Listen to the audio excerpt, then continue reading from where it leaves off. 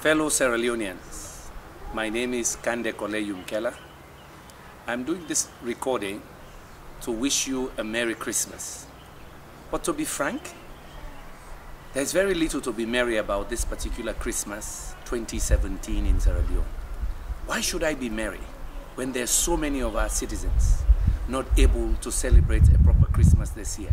Because over 70% of them are in multi-dimensional poverty. Why should one be merry when almost 70% of our youth are unemployed?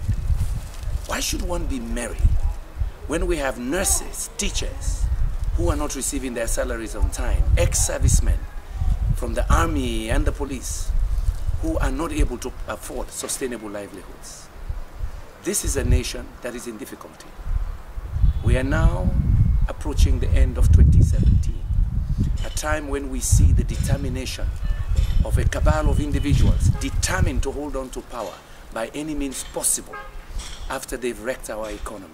Why should one be happy or merry when we know that this administration will bequeath over $2 billion in debt to our children, and an administration that inherited almost a debt-free nation? Why should one be merry when our democracy itself is at threat, when individuals have attempted every means possible to try to get an extension of their mandate by subterfuge, to try to manipulate the elections that are forthcoming? We have to be vigilant. But you know there is hope. The hope is the National Grand Coalition. We represent change, the change that will make our nation become a prosperous nation again. Yes, there has to be hope. Hope because God gave us a lot of wealth under our soil.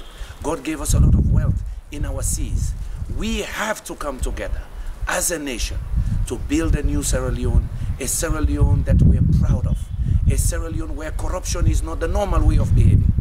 Yes, NGC will bring an end to these archaic traditions, traditions where they've convinced our children that they're destined to be poor. We challenge that notion. We believe they are destined to be as great as any other child in any other country. May God give you a wonderful Christmas.